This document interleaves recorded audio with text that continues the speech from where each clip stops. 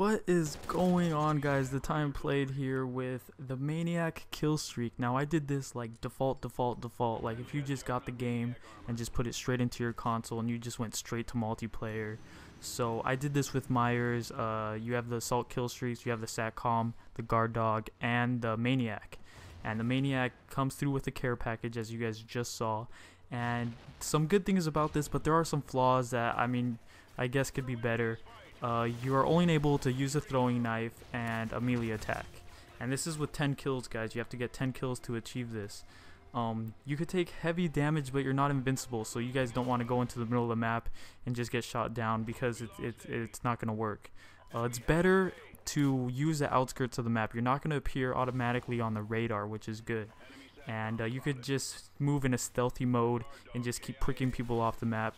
It works great. It works great for domination, as you guys see, to capture the objectives.